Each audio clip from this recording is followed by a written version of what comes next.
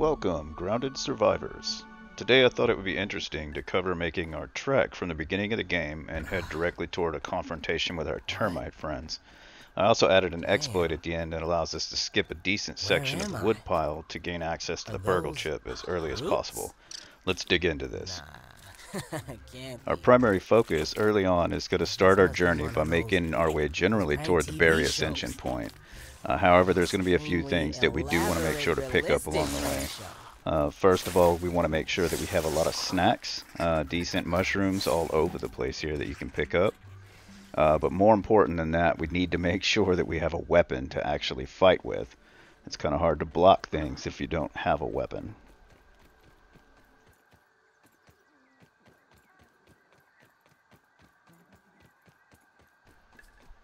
So the easiest weapon that we can find to just simply pick up is going to be the corpse blade or the larva blade that can be found just on the other side of the downed oak branch that's on the southern part of the map. As you'll see, it's right up here beyond this container in what we would call the sprig forest. If you ever need sprigs for any project or anything you're building, if you make your way here, you'll have plenty. So we have our first blade, and we're going to start making our way towards our next weapon. Many of you already know where the second weapon is going to be. We're headed for our ant club, or the rotten ant club.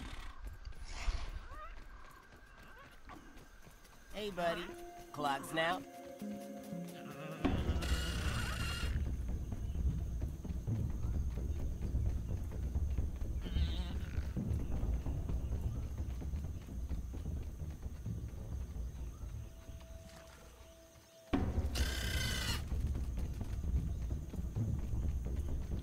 When I originally came up with the idea, I was not sure if it was even possible for us to make it to the termites or the woodpile without having a bomb or ever unlocking BURGL at the Oak Lab. What I'm going to show you here is how we can actually do this from day one. Now here comes the tricky part. I wanted to also know if it's possible to obtain the termite axe in the beginning of the game. Keep in mind that this route is not for players just starting out.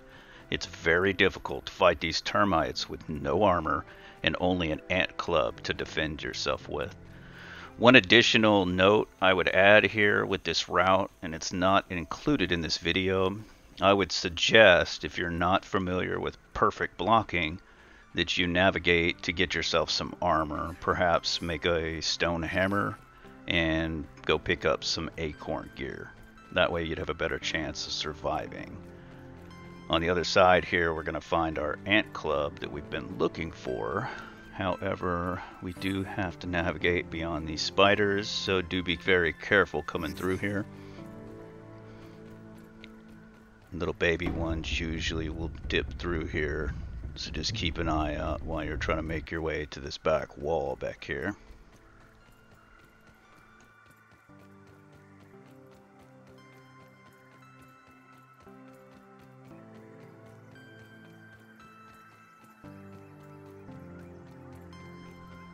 In here, we're going to find our ant club that we've been talking about.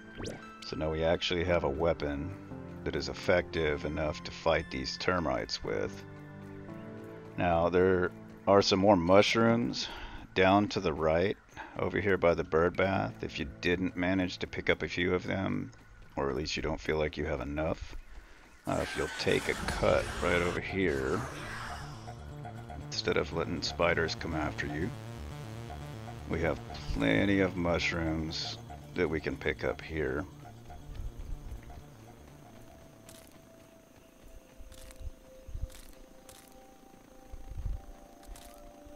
I'm going to speed some of this up for you here in a minute.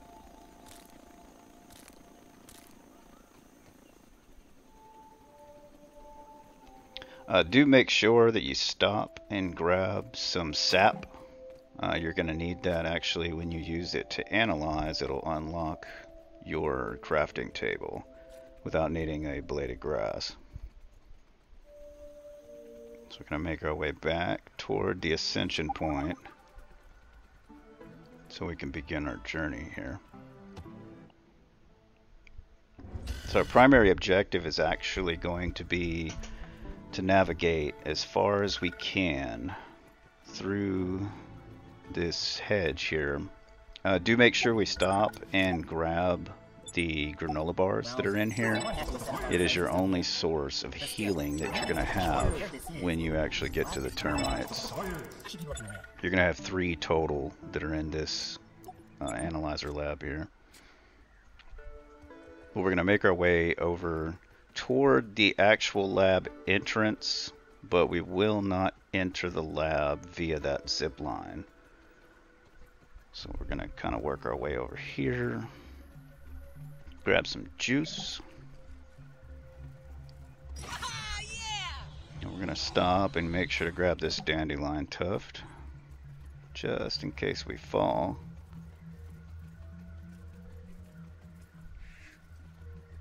And there's going to be 3 dandelion tufts, so if you do not grab the first one, you can grab the second one.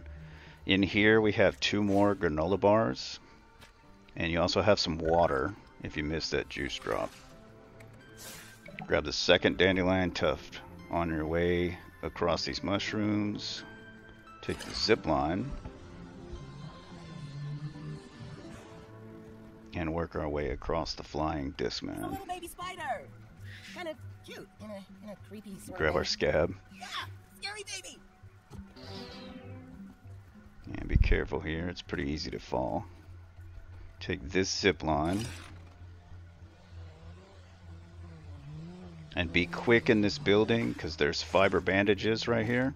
Grab them and go. This is the 3rd dandelion tuft, so if you do not grab any of them, make sure you grab that one. Otherwise, you're going to have fun in a minute. So we're going to navigate up to this final zip line. Except this time, drop when you get to the top here.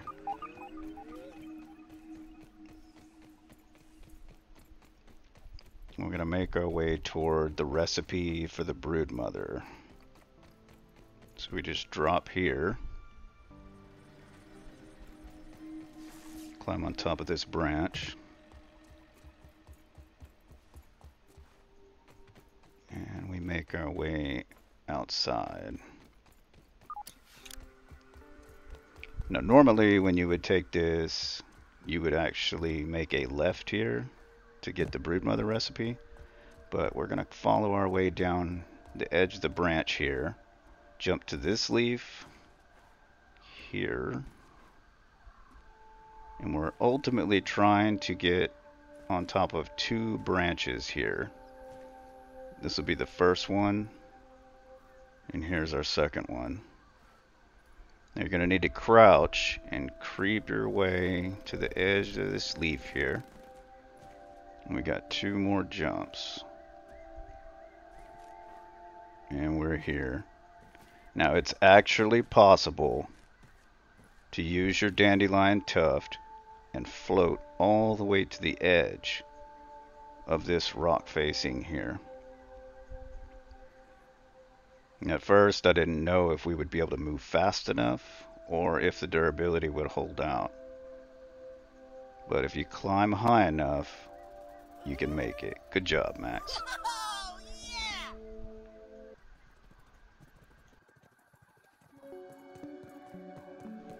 I'm going to make a pit stop here to grab a few more mushrooms and any fibers we can. If you missed any, you can grab a couple more here. One of the other things we do want to make sure that we grab, as well as craft, is our stone axe. We need to craft that so we can chop these clovers here down. We want to make sure to have those for the lean-to once we get to the wood pile. And here's a good spot to actually stop, pick up a few rocks and some sprigs. Make sure you have a few sprigs. And we're going to craft. No.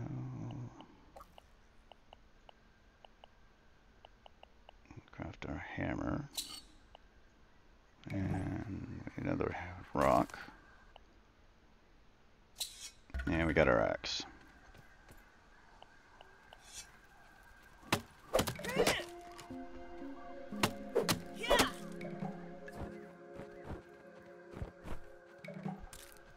we went ahead and made a hammer there because you have sap clusters that are in the wood pile, and if you want to make bandages, you're going to need to be able to break these clusters up.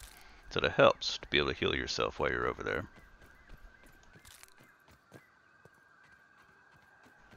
Up ahead, it's going to be quite a bit of a journey because the process takes us all the way around this rock wall. So I'm going to go ahead and speed this up for all of our sake, because this is quite a bit of a little journey to make. We are going to stop on the other side once we actually get past this undeveloped area here, and we're going to dip into the grass because it is the best place to cut through and look for any additional water. Water is kind of hard to come by in the woodpile, so if you can stock up when you first get there, you are that much better off. Let's see if I can find one in the blades here. There's got to be one in here somewhere. Let's see, I think I see one. There we go, yeah. As you can see, it's no just lemon open, crime, no bugs, nothing but grass. We're going to work our way on the upper part here.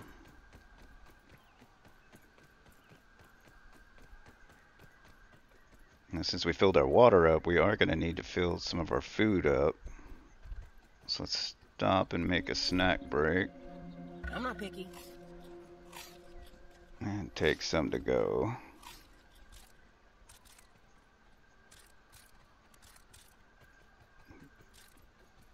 Say hello to the roly-poly here. And if you want, you could try to no armor ant club challenge that guy.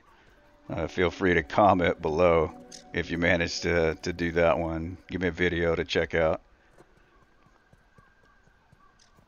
Now this right here is more of the safest route to just scale on top of these open rocks. Stay away from these ladybugs. Those things are rather vicious. Little green corn pup. Now we can just hop across here. And we're going to navigate ourselves on top of this wood here to make it to the actual research station. And once we get up there, we'll go ahead and create a lean-to so we can have a safe spawn point. And that's safe in any difficulty that you try this. But as you can see, we are here. We have made it. It is still day one.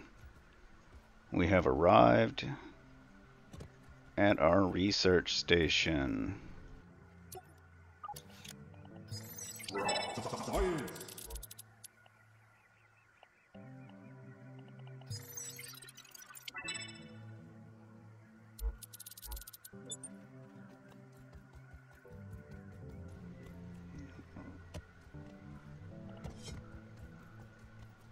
Let's see what we got here.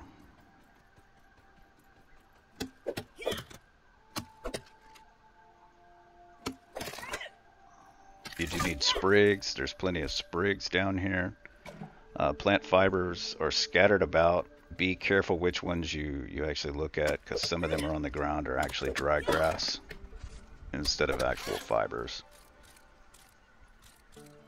So once we grab these, we're going to take them up top.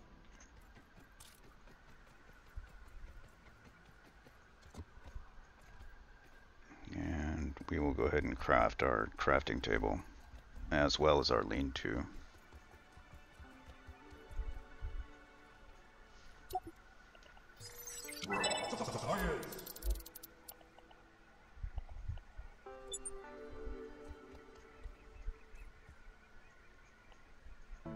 Go ahead and drop our lean-to. Set our respawn. And we'll put our crafting table together.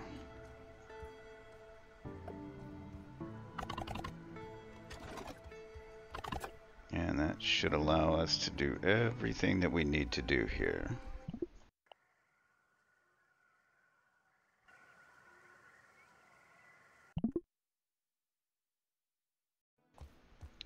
So we need to fill up on our I'm stamina not and picky. with our food here.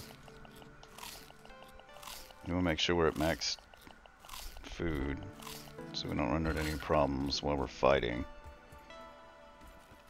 Let's go see if we can get the attention of one here.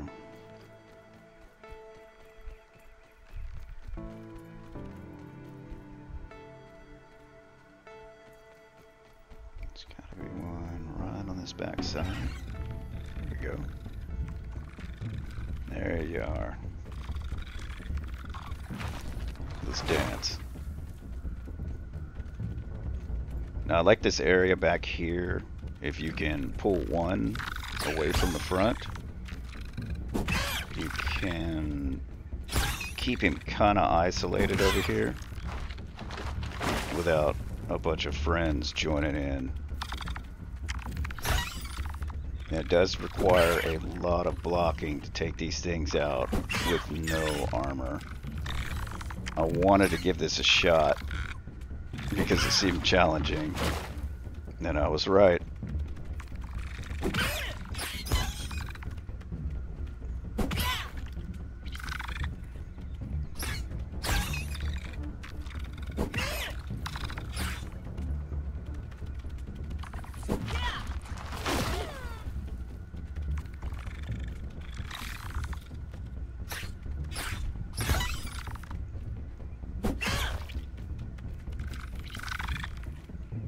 Now imagine this process is easier if you manage to spend the time to get your Parrymaster first, instead of doing this without it.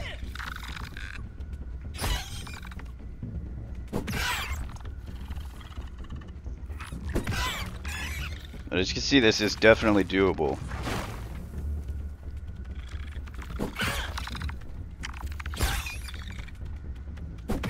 But it is not easy.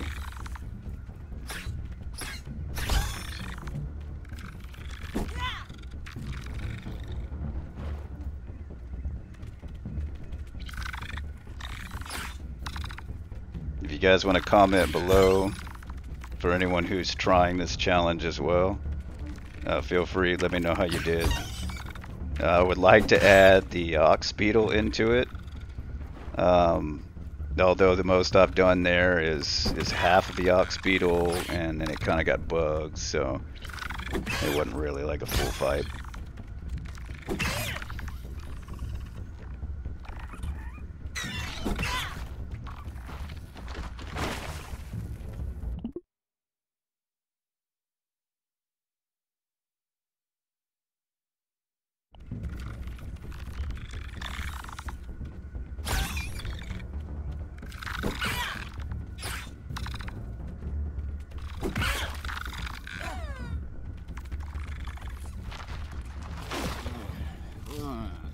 Food. Oh,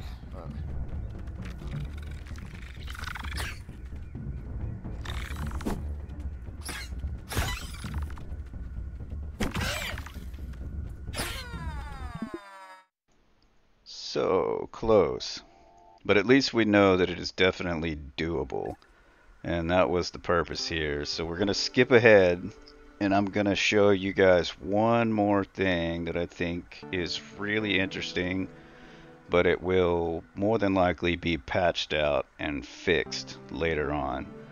So what I'm going to show you guys here is a way to skip the woodpile and create a shortcut to go directly to the Termite King, as well as the BURGL chip.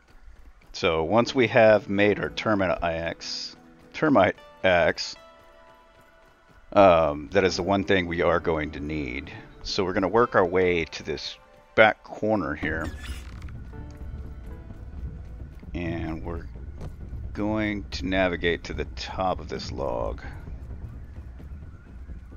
Now some of you may be aware of this, and it may have been this way for a while, but I've discovered it recently, and I think it's a great shortcut if you're trying to just get to your Termite King kill quickly, or if you want to get the BURGL chip earlier than any other chip in the game. So you want to make your way up to the top here, and you're trying to get yourself into this little nook here.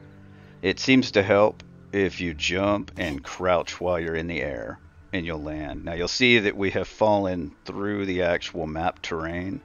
I have gone down further than this here, and you can explore a little bit if you wish to try this out on your own. There's not a whole lot you can do.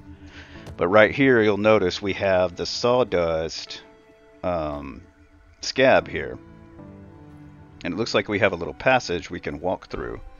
Well, we can, but it is one way. So what we do from here is we're just going to run quickly up to the top of this passage, run past any termites, make an immediate right, and then make an immediate left. Now with your termite axe in hand, go ahead and hit one of these splinters real quick. And now you just want to follow the tunnel down, and you're going to run right into your king termite. Now run past him. If you're looking for a quick BURGL chip, snag the chip and run. Now I thought this was a real quick shortcut for any reason that you want to do speed runs on this guy, or if you want to work on your termite armor easier than having to navigate on top of the woodpile. Because as you'll see in a minute, that area up there can be very dangerous. The mosquitoes particularly, I'm sure everyone hates, but you have several wolf spiders that patrol around the top of this. This tunnel we're coming up here is the entrance you would normally take to get into this part of the termite quote-unquote lab. Now the safest way to get out of here is to aim for that fence line, and you will have wolf spiders that patrol right here, so just keep an eye out depending on what time of day it is, and make your way along the fence line so we can avoid any mosquitoes. And that's it, ladies and gentlemen. You now have a termite axe and a BURGL chip, well, at least the highest BURGL chip we can get right now on day one. Hope you like it. Subscribe, hit that notification bell, and I'll catch you guys on the next episode.